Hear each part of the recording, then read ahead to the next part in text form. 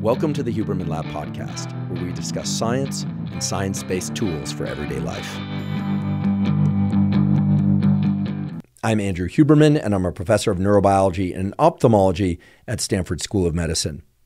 Recently, I had the pleasure of hosting two live events, one in Seattle, Washington, and one in Portland, Oregon, both entitled The Brain-Body Contract, where I discussed science and science-related tools for mental health, physical health, and performance. My favorite part of each evening, however, was the question and answer period that followed the lecture. I love the question and answer period because it gives me an opportunity to hear directly from the audience as to what they want to know most, and indeed to get into a bit of dialogue so we really clarify what are the underlying mechanisms of particular tools, how best to use the tools for things like focus and sleep. We also touched on some things related to mental health and physical health. It was a delight for me, and I like to think that the audience learned a lot. I know that many of you weren't able to attend those events, but we wanted to make the information available to you. Therefore, what follows this is a recording of the question and answer period from the lecture in Portland, Oregon. I hope you'll find it to be both interesting and informative. I'd also like to thank our sponsors of these live events. The first is Momentous Supplements, which is our partner with the Huberman Lab podcast, providing supplements that are of the very highest quality, that ship international, and that are arranged in dosages and single ingredient formulations that make it possible for you to develop the optimal supplement strategy for you. And I'd also like to thank our other sponsor, which is InsideTracker, which provides blood tests and DNA tests so you can monitor your immediate and long-term health progress. I'd also like to announce that there are two new live events scheduled. The first one is going to take place Sunday, October 16th at the Wiltern Theater in Los Angeles. The other live event will take place Wednesday, November 9th at the Beacon Theater in New York City. Tickets to both of those events are now available online at hubermanlab.com/tour. That's hubermanlab.com/tour. I do hope that you learn from and enjoy the recording of the question and answer period that follows this. And last but certainly not least, thank you for your interest in science.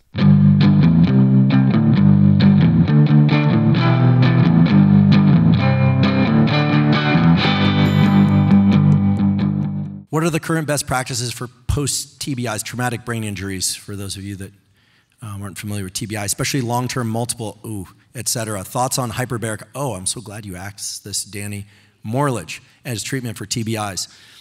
Okay, TBI. Now, one thing about TBI and concussion, everyone thinks football. Guess what? Most of the TBI is not football. There aren't that many football players. They're just large, so they stand out. There might be a few here this evening. Of course, football players are a concern when it comes to TBI. Most head injuries are going to be construction workers. Have you ever seen the hard hats they wear? Those, I don't even know if they are just there for show. It doesn't make sense. And that we actually have a lab at Stanford that's focused very hard on trying to solve this problem. So construction workers, car accident, bicycle accidents, Portland, amazing city to cycle.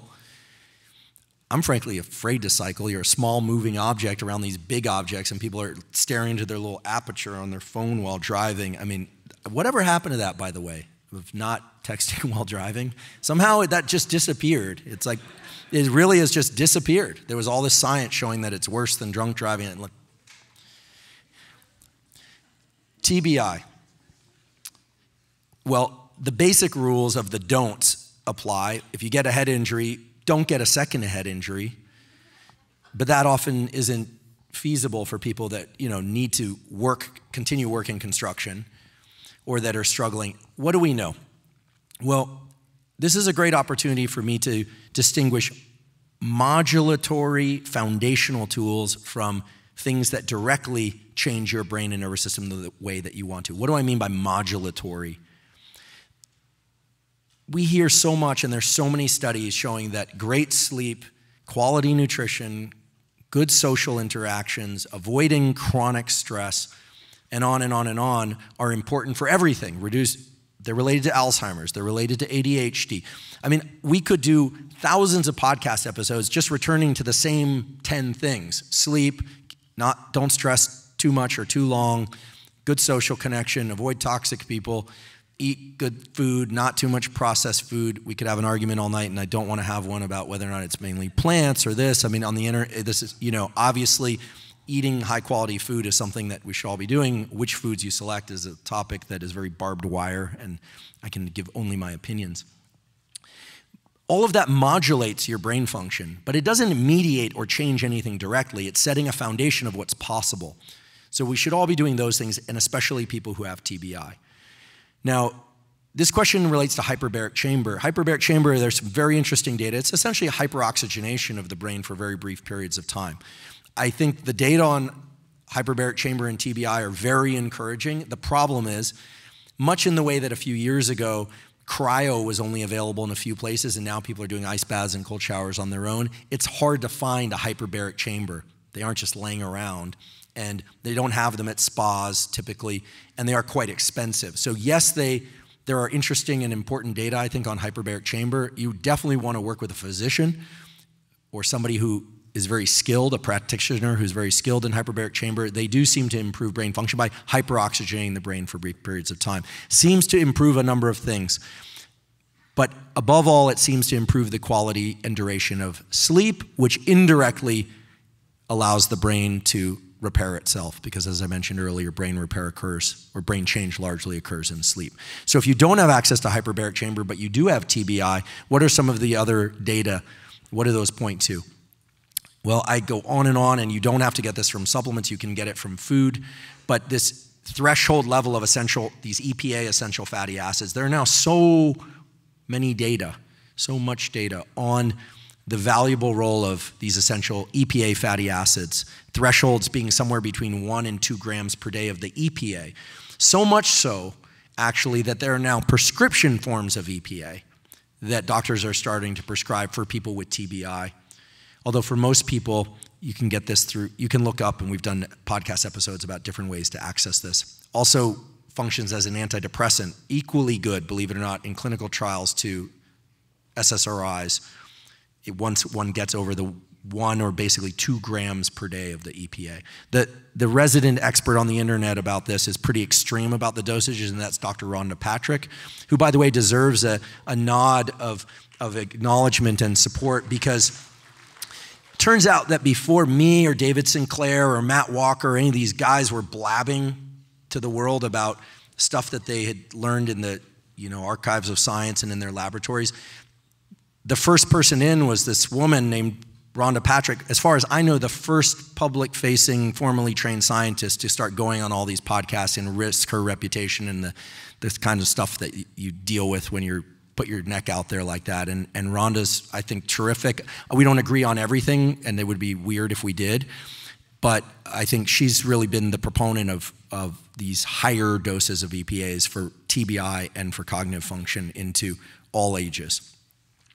We often hear about ways to increase dopamine. However, are there effective ways to decrease dopamine when you get too much of it for certain behaviors or habits we want to break? Katie Ham, I think is the last name. Thank you, Katie, for your question. Yeah, dopamine is a slippery slope. And Dr. Anna Lemke is the expert in this, and we've had a lot of conversations. She's one of my closer friends on the faculty.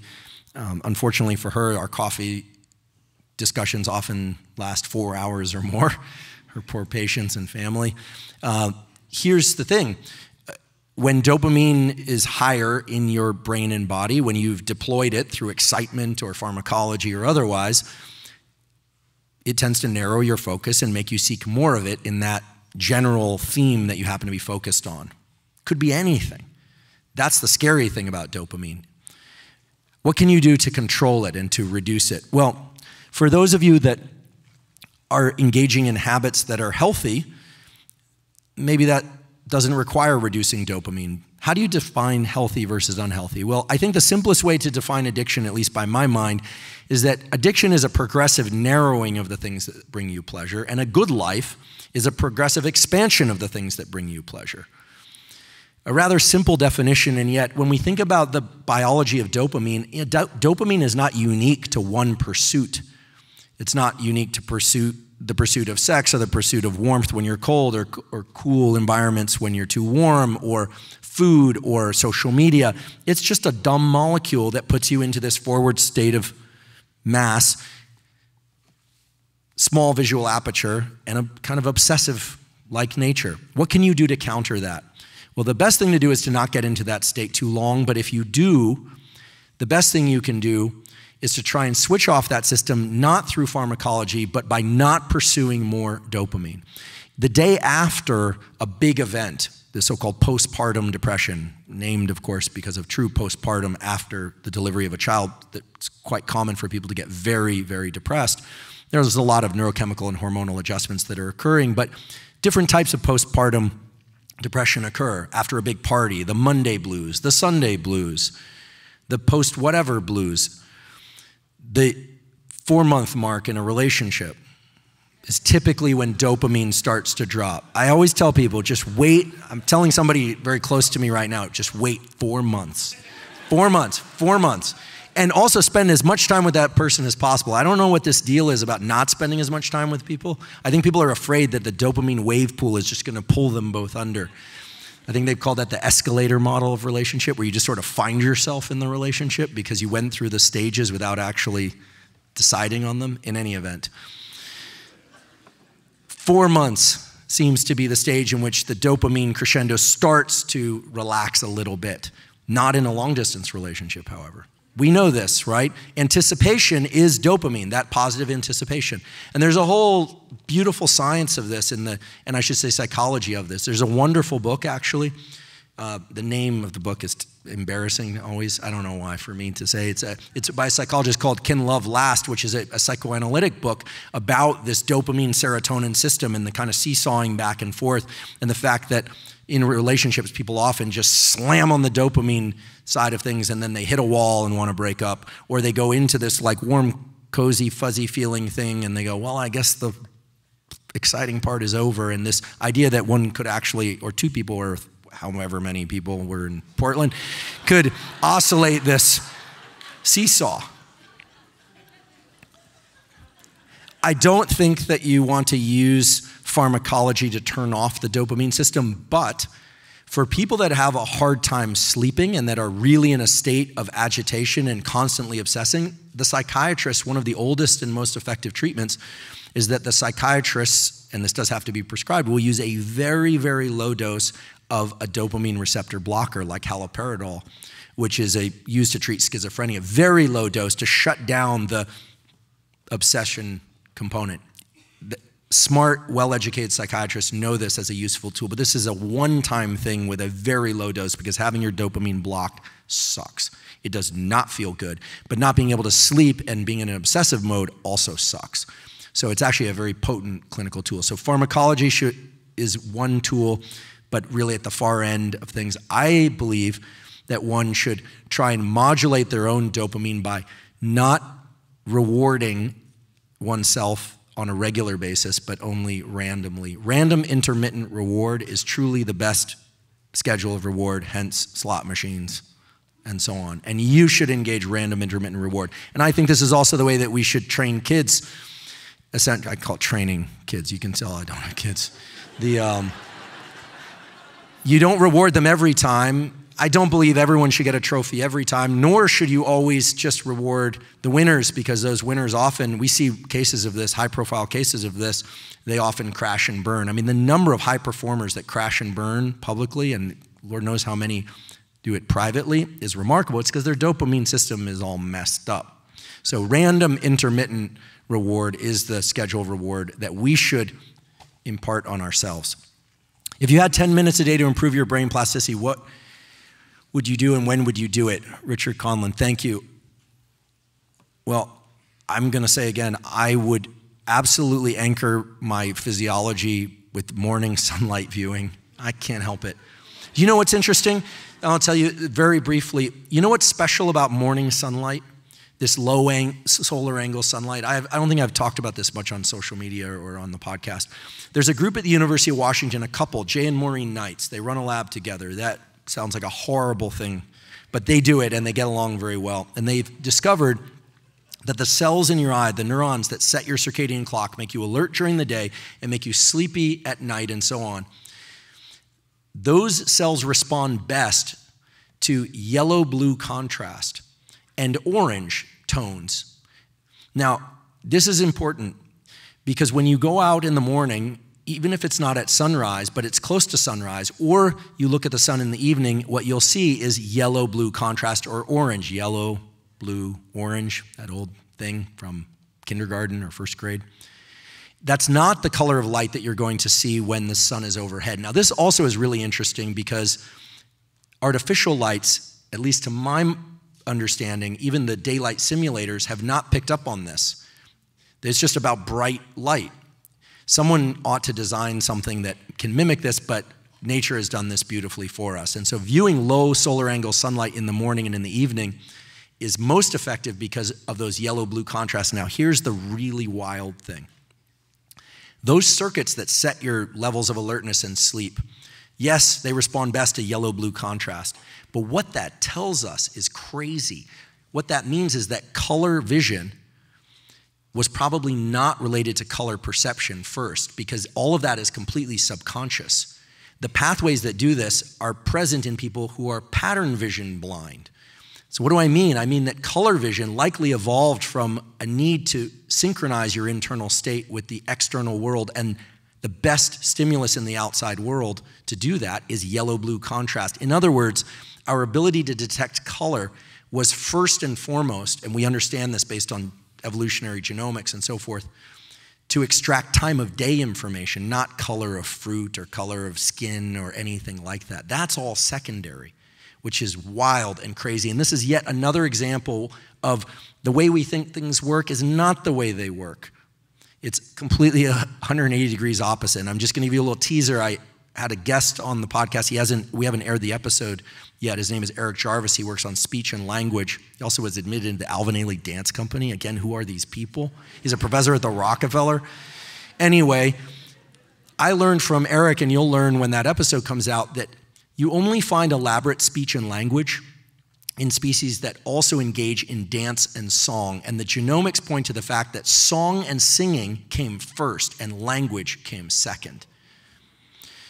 And that led me, during that episode of the podcast, I wrote down in my notes, I was listening to him talk, and I wrote down in my notebook, it's just scrawled in big letters, it says, "I am so happy right now."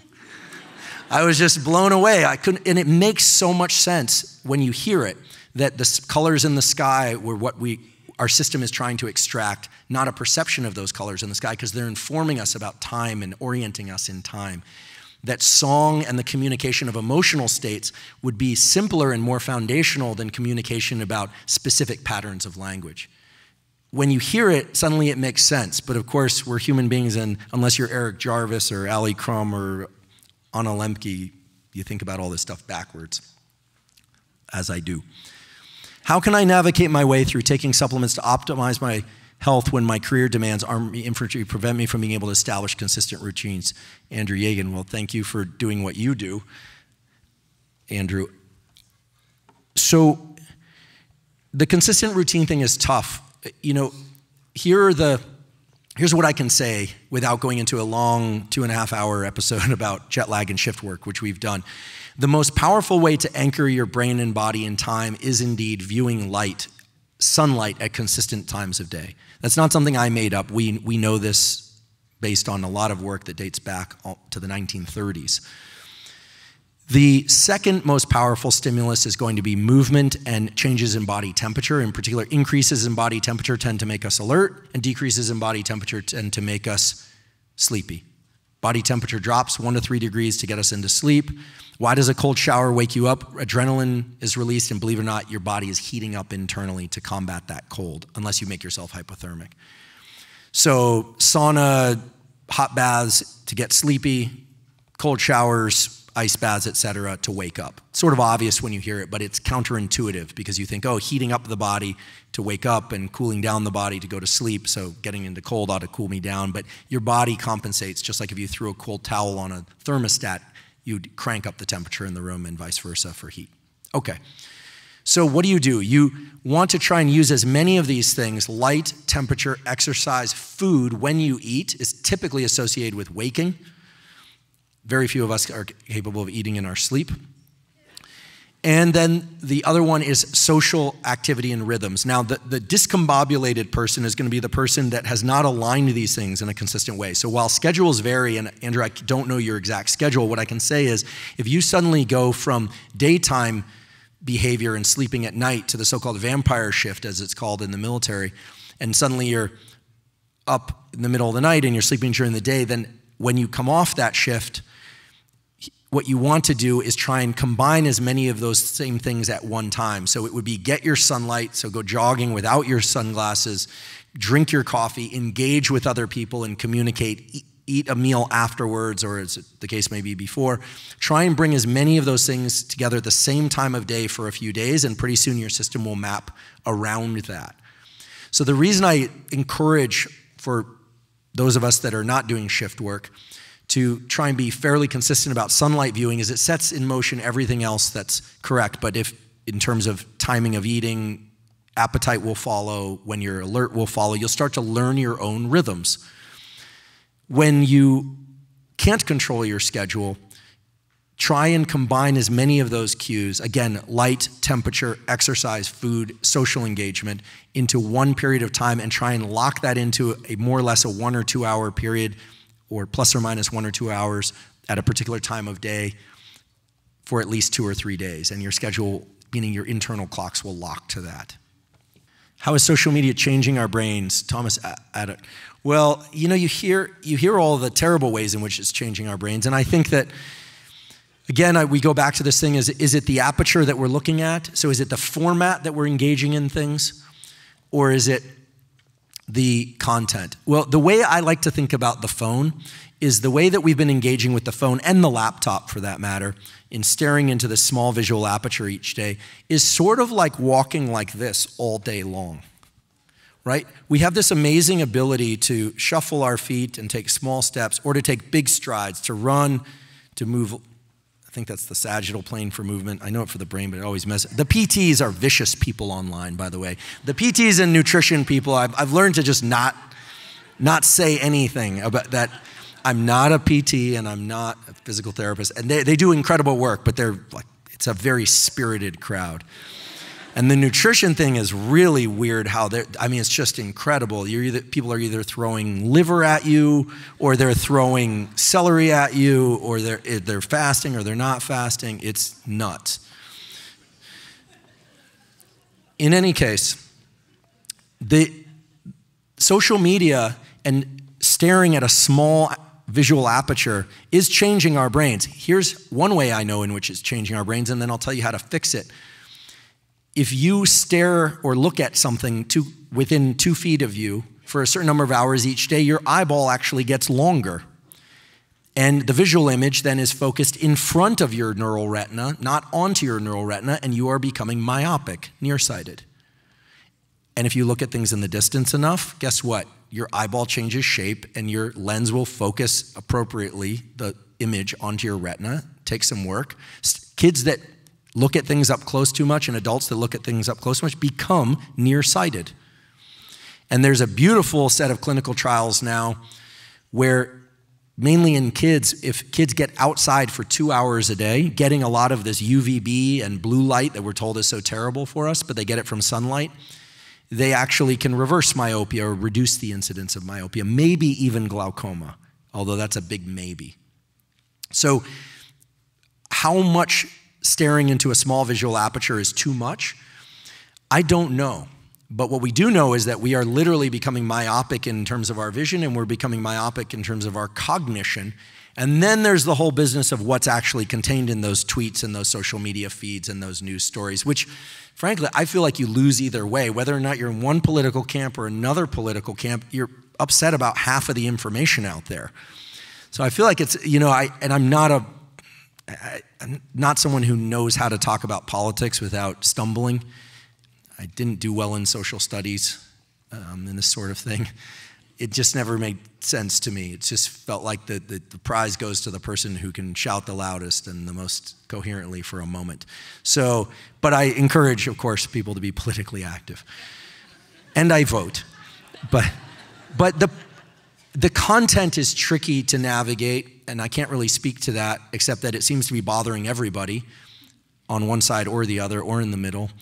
And the format is something that we really understand. And again, I don't know of many people that are talking about this narrow visual window format thing. It came up more during the lockdowns when we were all inside a lot and not looking out at a distance.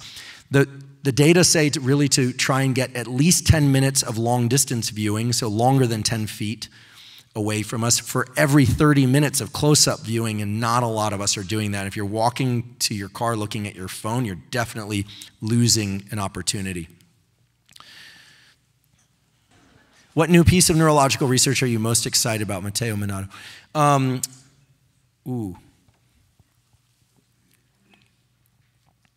I think the piece of neurological research that all right, the weird stuff, I've got this colleague at Stanford, Tony Weiss-Corey, and they're really into literally taking proteins from young blood and young spinal cord, cerebral spinal fluid, and putting it into older people and animals, and they get younger. That stuff's pretty wild.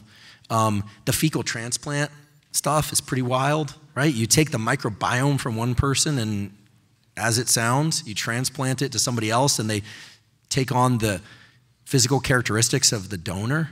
It's crazy. Until I talked to my, there's some shouts for fecal transplant. Nice. I have never read the method sections of those papers. I'm actually afraid to read the method sections. I would say this is not neurological, but the work from Chris Gardner and Justin Sonnenberg, also at Stanford, it makes it sound like I just like Stanford, but these are the people I'm closest to and surrounded by. There are excellent places everywhere, of course, including OHSU, and I'm not just saying that because I'm here. I actually have close colleagues here and friends here at OHSU. Also amazing, although that tram thing freaks me out. It's like I always just have all these ideas about what's going to happen if that thing breaks. But the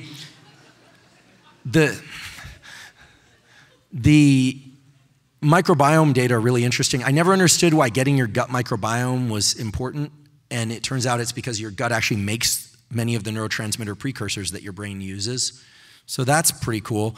And I always thought it would be a complicated thing to get your gut microbiome right, but it turns out that it's fermented foods that seem to have the biggest effect. There was all this argument about fiber, and yes, fiber is important, and here I'm getting nervous talking about nutrition because the people are gonna come at me with fiber, but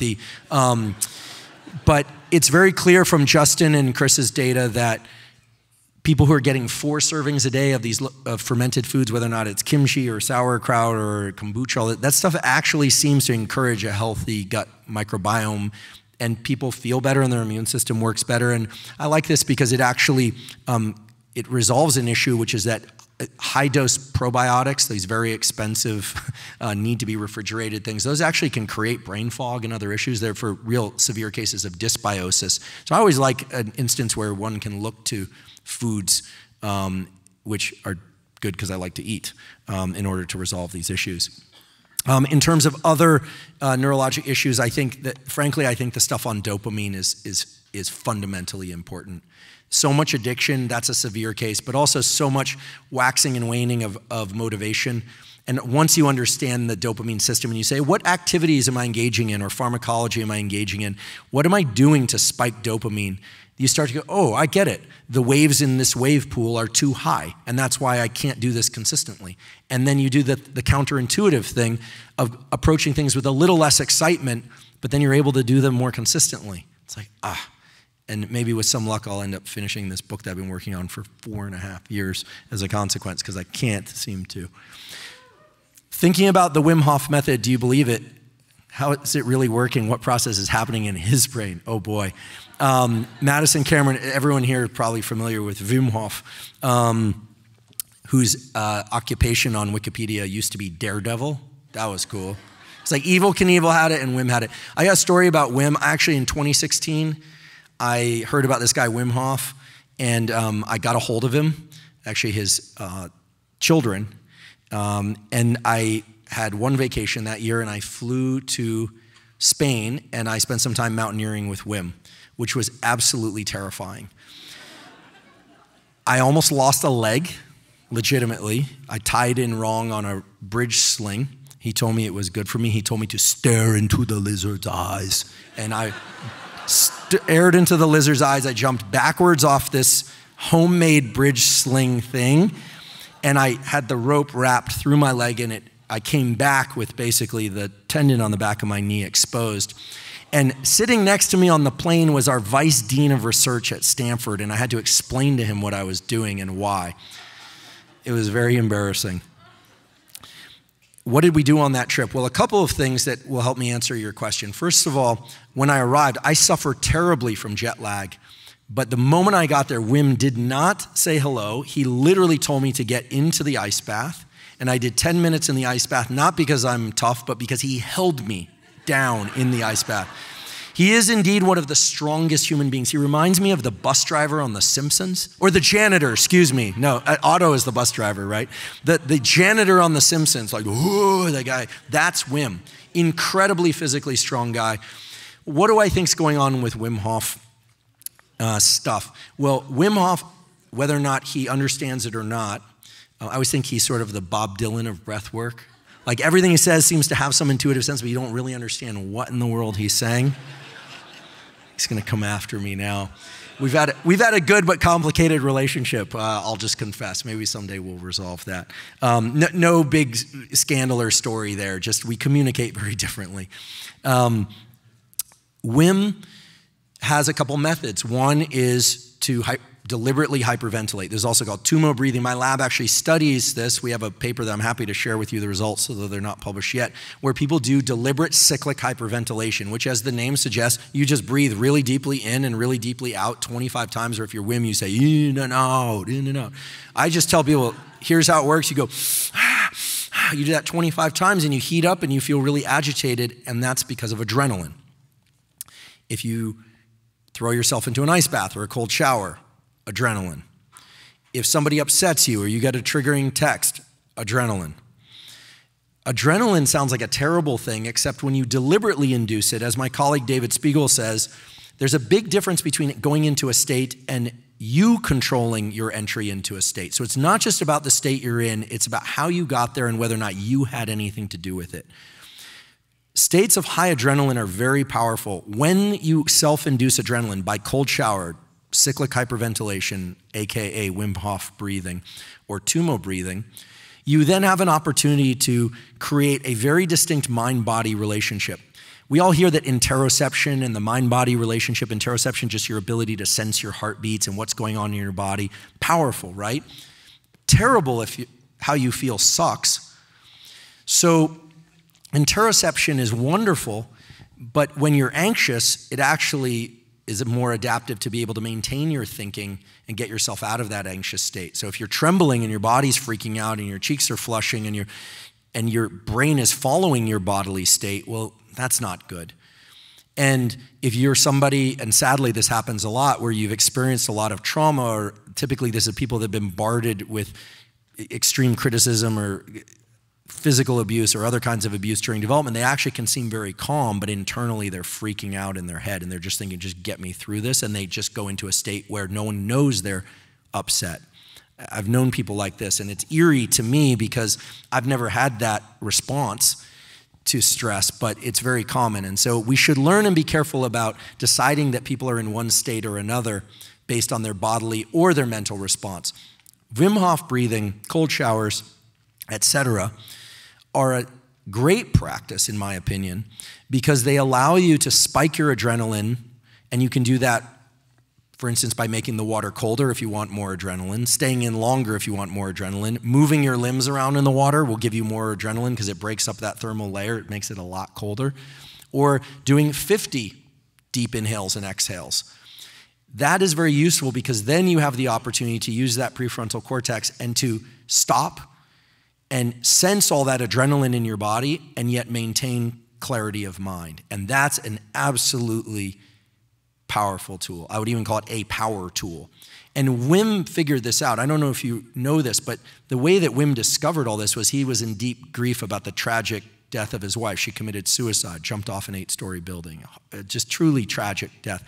And he was in situation. He had 4 children at the time. Now he has 5. And he was in a state of depression, and he ended up going into the canal in Amsterdam, and it was very cold, and it shocked his system. And in that shock, to his system, which is caused by adrenaline, he somehow was able to anchor his thinking, and in a kind of genius of sorts, Wim thought, wow, I can intervene in my physiology with this strange activity. And then he realized that breathing would do it as well. You didn't have to get into cold water. And then years later, we discovered, not we meaning my lab, but other labs, that when you get into cold water, even just 60-degree water, that there's a very long-lasting increase in dopamine that is 2.5x above baseline, which is on par with some prescription drugs for increasing dopamine. So when people laugh at me, oh, this cold water thing, I get teased a lot on the internet. I've heard on the internet that I eat sticks of butter, which I never said. I said I like butter. I've been told all sorts of things. I've been told I eat sticks of butter. I don't know why. I've been told that I'm dead. That was an interesting one. That was one of the cooler ones. But when I was going out there as a serious scientist and saying, using deliberate cold exposure, you can use all sorts of things. Or, if you come to my lab, I'll be happy to put you in VR and expose you to all sorts of scary stuff, or we can inject you with adrenaline, or you can inject yourself with adrenaline and titrate that, adjust the levels of that. So it's a very powerful tool. And I think that Wim and others deserve credit for really tapping into that. And as a last point, there's a beautiful study in the Proceedings of the National Academy of Sciences years ago using this deliberate cyclic hyperventilation thing, 25 breaths, and then another group meditates, and then they inject them both with E. coli. And the people injected with E. coli who meditate get nauseous, vomit, diarrhea, and they get a fever. And the people who first, far fewer symptoms, if any. Why? Because adrenaline actually suppresses a lot of these innate immune responses in a way that's healthy in the short term. This is why you can work, or you can study for finals, or you can take care of a loved one, and then you finally stop and rest and go on vacation, and then you get sick. Stress activates your nervous system, and in doing so, it activates your immune system. It makes perfect sense when you think about it. How would we ever go through famine if you're just getting flus whenever you're stressed? We can deal with a lot. My suggestion is, if you're coming off a period of high stress, to do some sort of adrenaline spiking behavior as you taper out of that stressful period, not going strictly to massage vacation and yoga nidra all day long, as I would reflexively do. Can red light therapy help treat exercise intolerance and fatigue and mitochondrial disease? Allison, I'm glad you brought this up. This is another case where I thought, oh no, this red light stuff is crazy. And then I went into the literature, and it turns out that in 1908, the Nobel Prize was actually given for phototherapy. So there we go again, and here, I have this slide. I chose not to use slides tonight, but I have this slide that shows Ken Kesey and the Magic Bus and stuff from the 1930s and psychedelics and people getting into cold water. And then here we are, 2019, 2020, you've got Wim Hof and Matt Johnson giving people macrodoses of psilocybin. We're right back where we were. And one of my major goals is to really try and create some scientific discussion around these things. This stuff is crazy on the face of it, but there are mechanisms that are real that underlie it. Red light, because it's long wavelength light, longer literally as opposed to short wavelength light, can penetrate through things like skin and can indeed change mitochondria. One of the more impressive results on red light comes from my good friend Glenn Jeffrey's lab at the University College London. I've known Glenn for years. In a few years, he was a basic vision scientist, and a few years ago he started using red light. He'd have people look at red light at a distance of about 2 feet in the morning. So this is long wavelength light. And sometimes even just take a flashlight, a torch as they call it in England, and cover it with a red film. And they would look at this stuff for a few minutes each morning, and it can reverse some forms of age-related vision loss and macular degeneration. How we now know it can improve mitochondrial function in photoreceptors by reducing what are called reactive oxygen species. Here's what's interesting. It only seems to work in people older than 40. And it seems to only work if you do it within the first 3 hours of waking. And the incredible thing is you can do this for 1 or 2 minutes a week. And some of the positive effects last as long as 3 weeks. And it's affecting a very specific form of visual improvement, which is acuity, kind of fine detail stuff in my particular wavelength, so particular colors and objects and things. Pretty impressive. So yes, red light can improve mitochondrial function to the photoreceptors. If you are going to try and do this stuff, don't put it too close. I don't have any affiliation to any red light panel company, so I can't say anything there. They are rather expensive. Nowadays, people are putting red light everywhere, and I do mean everywhere. People are putting red light on their stomach for improving ovarian function. Whether or not I can penetrate isn't clear to me all the way down there. People are trying to do this. I have a friend, I won't name him, recently he told me he's really into the red light therapy. He's putting it on his testicles to try and increase testosterone. But he told me that after he handed me the red light. True story. My team knows who this is. It's no one on my team, thank goodness. I was like, oh, that's super interesting. I actually don't think you want to contact the red lights directly to your skin. So red light is powerful. I don't think we have, aside from the vision protocol, I don't think that it's clear which protocols are best. I will say if you're into red light infrared sauna, typically those don't get hot enough. Typically, if you want to get the benefits of sauna, you want to get between 80 and 100 degrees Celsius, which is 176 to 210 or 208 Fahrenheit. And I don't actually do the conversion in my head. I memorize it. You mentioned the consequences of blasting your brain with too much dopamine. Is it possible to overdo ice baths? Well, following the same line of thinking, we experience extreme low in dopamine with too many ice baths. Lucy Anke. Thank you for the question. Any behavior that spikes adrenaline, you will eventually get better at tolerating it. You will become cold adapted, and you will become comfortable at high adrenaline states. And you just have to ask yourself this. It's just like lifting weights in the gym or running. You need to leave some space for improvement. So if you run, as people do, and you do your half marathon, your 5K, then your 10K, then your half marathon, maybe a 10K is a half marathon, I don't know. But anyway, then you're doing your marathon, then you're doing ultras that are 50 miles and 100 miles. I mean, eventually you're going to start doing damage, right? And eventually, you look at every ultra runner, and typically these are people who are very much on the dopamine pursuit system. I mean, I don't think that he would mind. My good friend and a podcaster who I have tremendous respect for, Rich Roll, amazing human being, and also has an amazing story about addiction. He was an alcoholic. I'm not sharing anything that he hasn't already shared in his amazing book, Finding Ultra. He got really into running all the time, and there's a dopamine history there for him. Some of us can use ice baths so consistently and making it so cold and doing them longer and longer that indeed you're playing with the dopamine system. Is it bad? Well, it depends on what you're trading that in for. At the expense of what? As it giving up cocaine? Yeah, great. Stick with the ice bath. But, you can only make it so cold, and you can only stay in there so long before you become Wim Hof, right? And it worked out for Wim, but there's really only one Wim Hof. And in general, that speaks to a larger theme, which is I love the idea of people using tools and understanding mechanism. I mean, of course I love that. It's what I talk about and think about so much of my life.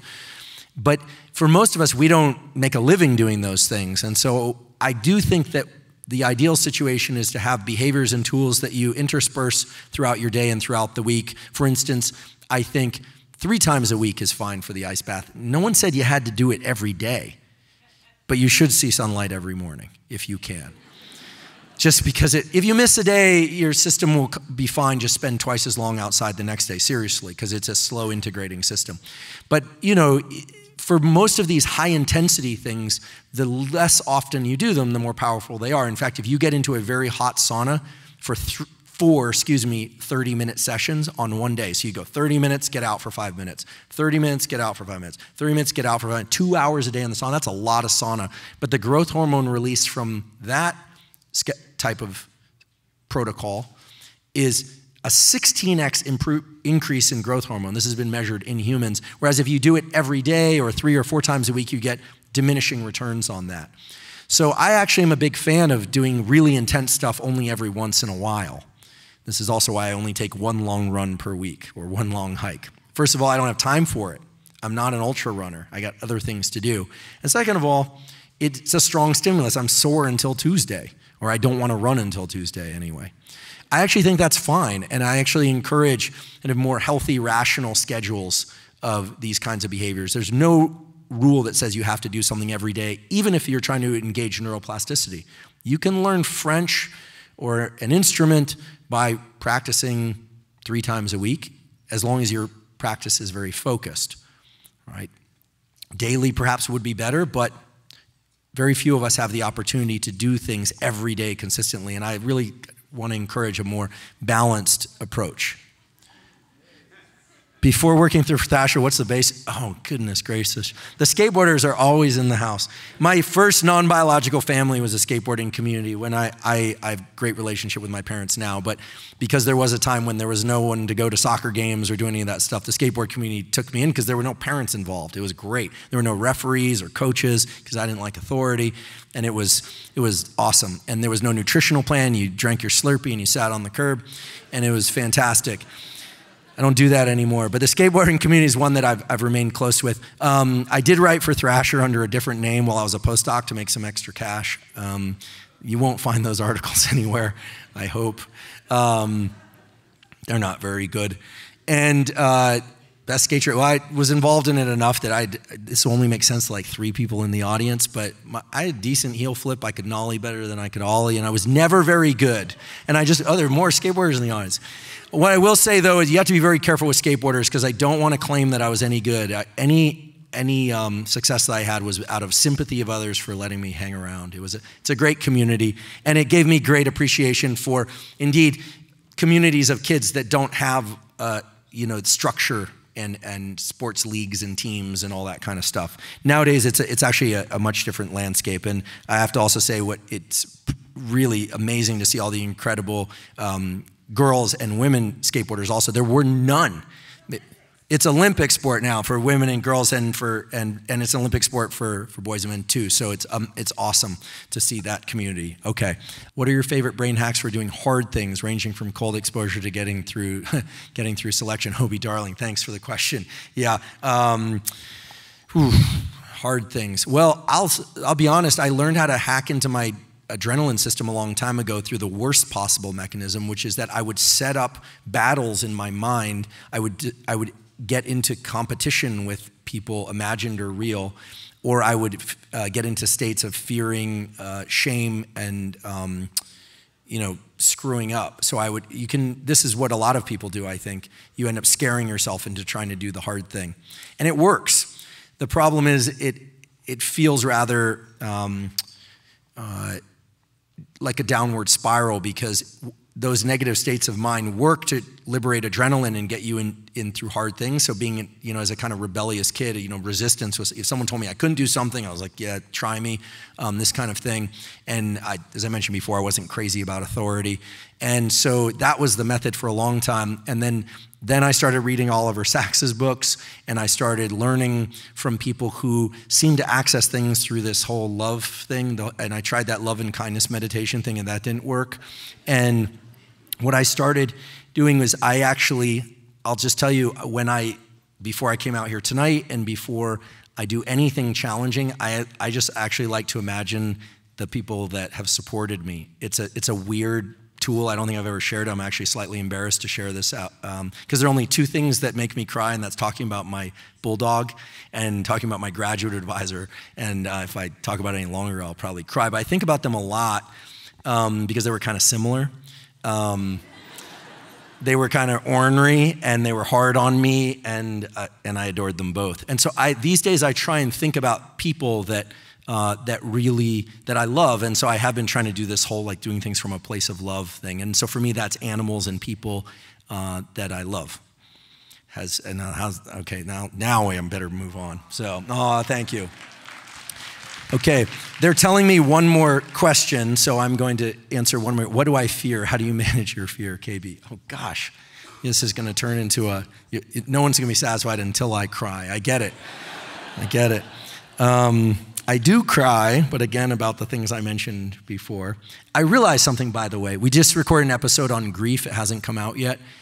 Fascinating topic. I realized at one point, by the way, I'll just give this away, that I thought I was really sad about losing them. I thought I would tear up really easily because I was sad about them. But then I realized, gosh, I can't believe I'm going to do this. But I realized that feeling that I was feeling is the exact same feeling of love that I had when they were alive. So grief is love. And when you look at the literature, it's basically that. But your brain is freaking out because that map of knowing where people are in space and time, grief is basically a remapping of the space, where are they? Time, when are they? And then this kind of abstract map representation that we call closeness. And grief is this process of like ripping ourselves off of that. So in any event, what do I fear? Talking about things like this. What do I fear? Quite honestly, my biggest fear, the thing that would just make me feel just horrible, is I fear letting down my friends. I have an amazing, I love my family and they're wonderful, but I have this incredible relationship to friendship, and I adore my friends, and I would sooner give up all my limbs and die before I would deliberately let them down. So there you go. That's what I fear most. So, thank you. Thank you.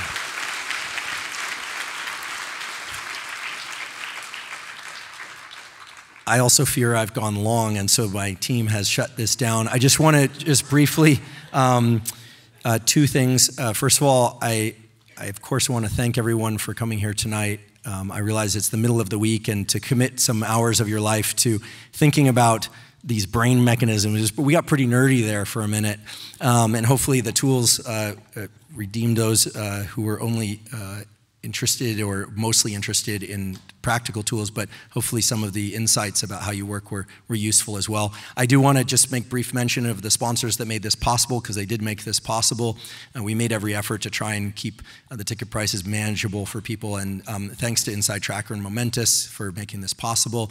And then, of course, I would be completely remiss if I didn't say thank you for your interest in science.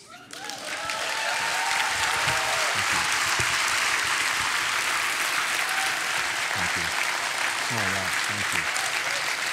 Thank you. Thank you. Thank you. Thanks so much. Everyone, be sure to get home safely tonight.